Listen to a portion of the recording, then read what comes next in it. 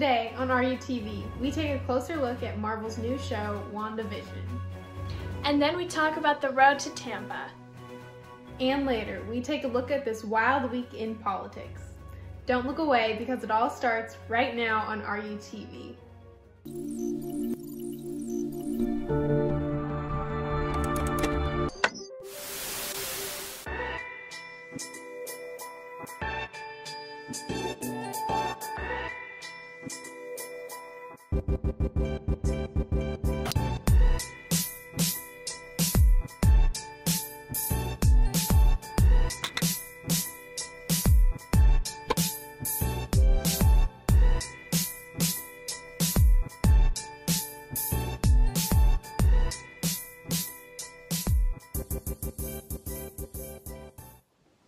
Good morning, Seahawks. Today's Friday, the 22nd, and I'm Bella Hynes. And I'm Tatum Brown. Here are your school announcements. If you haven't already, please take the survey from RUHS admin. The form can be found in your school email. As you probably know, Semester 1 finals are next week. Please remember to adhere to the finals week schedule. And don't forget to be well rested and eat a healthy breakfast so you're prepared to tackle your exams. Also, please see the flyer for information about upcoming baseball tryouts. The flyer can be found in your school email. Now let's go to Sophia with the latest and greatest in entertainment. Thanks, Bella. Hello, everyone. I'm Sophia Roberts, and this is your entertainment news. A new Disney Plus and Marvel series, WandaVision, starring Elizabeth Olsen and Paul Bettany, was released last Friday, the 15th.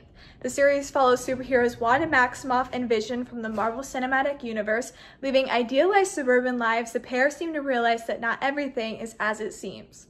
The first 2 episodes have already been released, and over the course of the next 7 weeks, 1 episode will be released per week, totaling to 9 episodes in this season.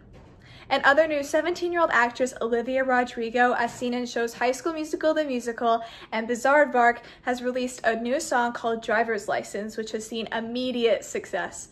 The song, which is very emotional, has beat many records, one being in the UK for the most streamed song in one day, and she also beat the Spotify record for most streamed song in one day, not including Christmas music. The song has been really popular over social media apps as well, such as TikTok, which has helped introduce the song to many different people.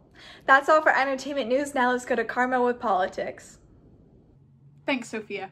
This is Karma Sarni with National News. Joe Biden was inaugurated as the 46th President of the United States this Wednesday, January 20th. Following the raid on the Capitol, the FBI issued a warning of armed protests during the days leading up to and on Inauguration Day. On Wednesday, 25,000 National Guard members patrolled the streets of Washington, D.C., more than 4 times the number of troops in Iraq and Afghanistan combined. The aforementioned armed protests, however, did not come together. Any and all gatherings, some of which included armed protesters, were small and ultimately peaceful. Biden's inauguration speech emphasized unity, making a plea to a divided American people to hear each other out and refrain from violence. Kamala Harris was sworn in as the first woman, first Black person, and first Asian American to ever hold the office of Vice President. There will be a virtual celebration for the inauguration featuring performances from communities in all 50 states and 6 territories. That's all for politics, and now back to Tatum. As the COVID-19 vaccine is becoming more open to the public, some people in Southern California are finding it difficult to receive the vaccine. Vaccination sites are being overwhelmed with people trying to get the vaccine who did not make appointments, causing them to shut down. They are trying to prioritize those in the higher risk group, but the vaccine has a limited time frame where it is still good. However, there are still plenty of vaccines being given out to those who sign up for it. Now to Bella Hynes with a special segment about Mr. Ziegler's award. As many of you know, our yearbook staff had been working online to produce our 2020 pilot. The Journalism Education Association has awarded Redondo Union's very own Mr. Ziegler the title of HL National Advisor of the Year 2020. The award recognizes Mr. Ziegler's hard work throughout the challenging 2020, but also his whole career.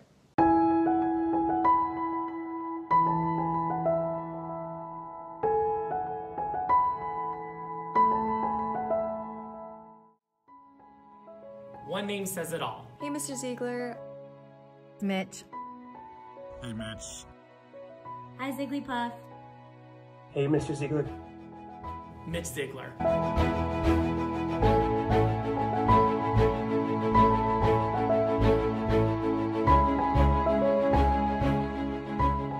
I just want to thank you for everything that you did for me as far as yearbook, and you're really helping me finding my creativity, my passion for film. Year after year, your yearbooks have inspired me and so many staffs across the United States. Some of my favorite memories as an advisor have been shared and experienced with you, and they're moments that I'll cherish forever. You have been an innovator in our field.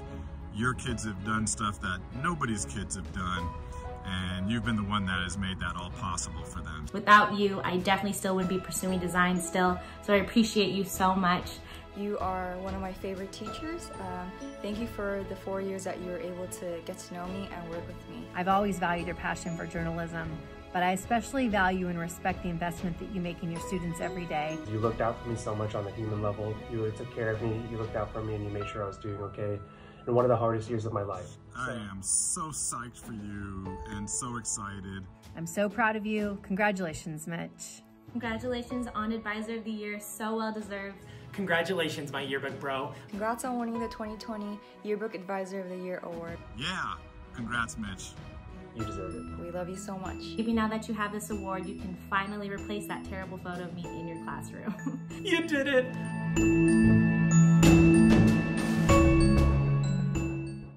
Congrats to Mr. Ziegler and keep up the hard work.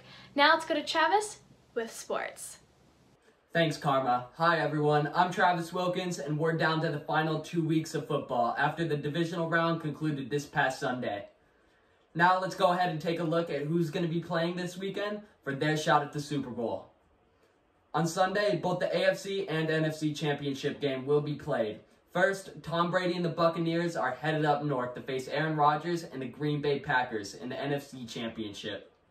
The last time these two teams met, the Buccaneers gave the Packers their only double-digit loss of the year. Brady already knocked off one legend last week in Drew Brees, so will we see him do it again? Or will we see Rodgers knock off the GOAT and stroll his way into his second Super Bowl? I guess we'll just have to wait and see. This game will be played in Green Bay at 12:05 p.m. Pacific Standard Time. Now on to Sunday night, we have the Buffalo Bills taking on the Kansas City Chiefs in Kansas City.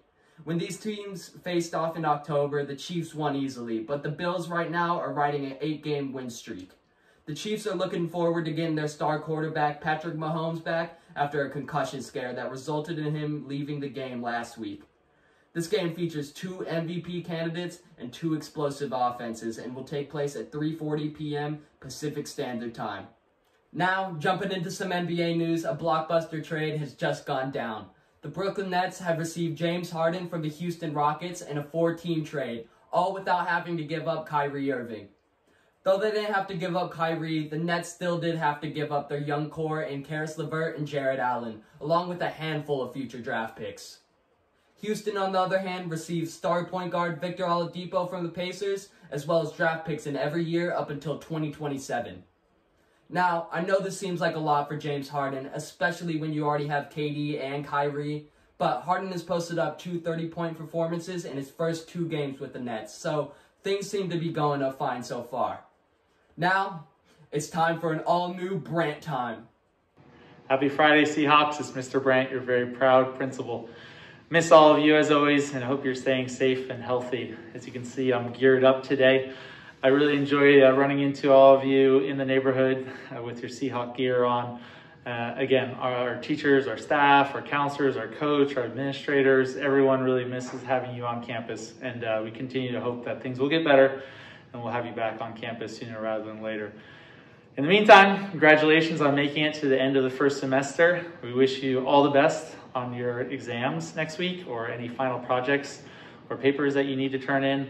This is a great time to really push forward with turning in all of your missing assignments, any missing work that you have, and that you get your grades up to the highest grade possible. We congratulate you on making it through half of the school year. It's hard to believe. And then starting on February 1st, when you have an asynchronous day, that will be Monday, you will not be interacting with your teachers live, but you will have assignments to do. And then on February 2nd, that Tuesday, you will start with periods 2, 4, and 6. So again, Seahawks, stay well, stay healthy, and congratulations on making it halfway through the school year. We appreciate all of you. Take care. Here's your fun fact brought to you by the Beach Buddies Club. Did you know that green turtles can migrate more than 1,400 miles to lay their eggs? and that penguins fly underwater at up to 25 miles per hour. There will be no RUTV next week, and if you're interested in joining, please stay on the lookout for updates. That's all for this week's broadcast. I'm Bella Hynes. And I'm Tatum Brown. Have a great weekend, and keep on soaring, Seahawks.